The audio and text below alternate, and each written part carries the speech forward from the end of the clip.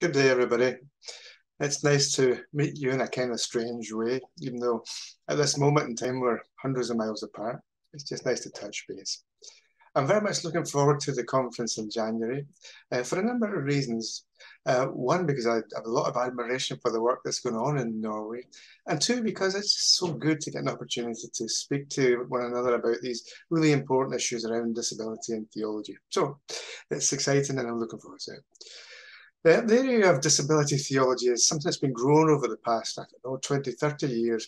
It seems to have come to a real kind of sharp point just now, with lots of people thinking about it, lots of people reflecting on it, lots of churches beginning to take seriously, not just the idea that we need to include people with disabilities, but also that we need to think theologically about that. In other words, how do we understand God in the light of human disability? What kind of questions come up when we alongside people who don't have language, don't have this ability to use symbols in a way that we very often assume is necessary for religion? What does that mean for our understanding of God, church, and discipleship?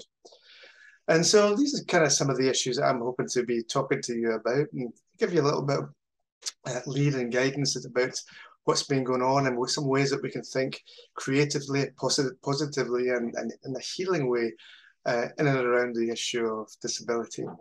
So the conference is going to be good. It's a really exciting opportunity and I'm really looking forward to it. So it'll be great to meet you all. It'll be great to see you all. And it'll be great just to be a part of what happens in Norway in 2023. So until then, I wish you every blessing.